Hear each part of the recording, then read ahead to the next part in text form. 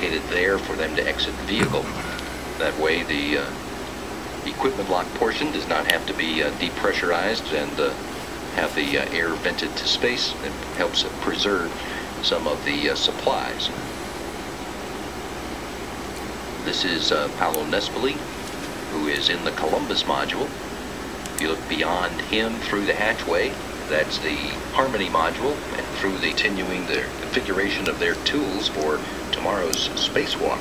That EVA gets started at 10:18 tomorrow morning. A moment ago, we also saw flight engineer Paolo Nespoli. He's in the Columbus laboratory, where he's been working on a variety of maintenance tasks throughout the afternoon. Now, a look at Nespoli, who is packing up some trash.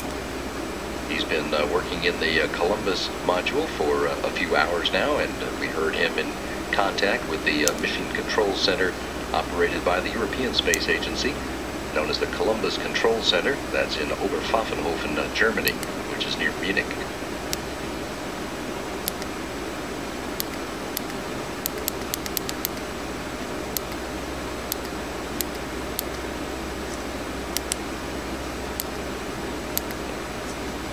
What we're seeing now is a live view on the station's truss structure as the mobile transporter, which supports the mobile base system, which in turn is supporting the station's robotic arm, is translating from worksite number 3 to worksite number 2. This is a very short trip, but the